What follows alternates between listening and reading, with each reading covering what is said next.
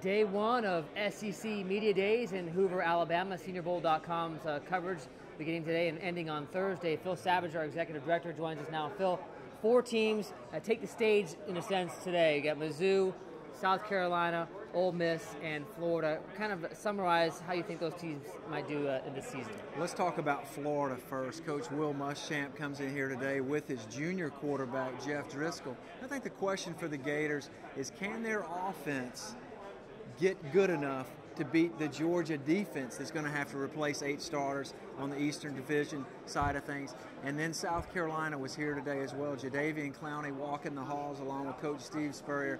They may be the team to beat in the East. They have 2 quarterbacks in Dylan Thompson and Connor Shaw, a senior that was here today as well. And then the other 2 teams that were represented, Missouri. Coach Gary Pinkel comes in 5-7 a year ago, but they were decimated by injury last year. They have a cream puff 4-game start to their season. They could easily be 4-0 by the end of September, and they'll have a chance to go to a bowl game. And then Ole Miss, one of the teams that people are seeing as an up-and-coming program. They go 7-6 a year ago, but the opening part of their schedule is absolutely brutal.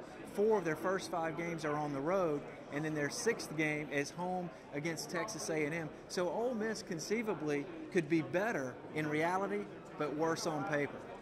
And then, of course, they get, as you mentioned, Texas A&M at home tomorrow.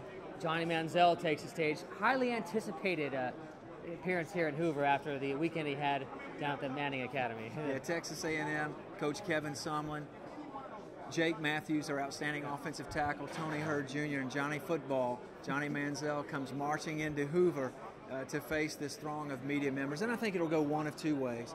Either he will be lauded by the way he's handled it, or the circus will continue saying that he didn't answer the way the media wanted to answer questions. The bottom line and the reality is, by August 31st, he'll be under center for the Aggies, and the world will be watching to see if he can duplicate or even improve upon what he did a year ago. That'll be tough to do. He had a sensational season last year. Maybe the biggest question this week will be, who will have more cameras on him, Johnny Manziel or Nick Saban? Alabama takes the stage on Thursday, and our coverage will continue on SeniorBowl.com.